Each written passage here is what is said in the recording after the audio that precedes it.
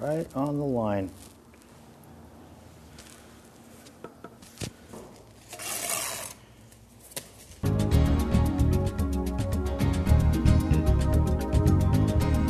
Now that I have that wall in, we'll lay in our horizontal steel.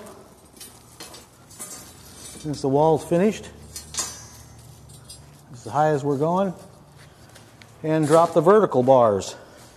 Starting right here at the end. The wall's finished, we're going to take this concave joiner and we're going to joint this wall up. We'll do all our verticals first, that's the up and down, and then we'll go across the horizontals.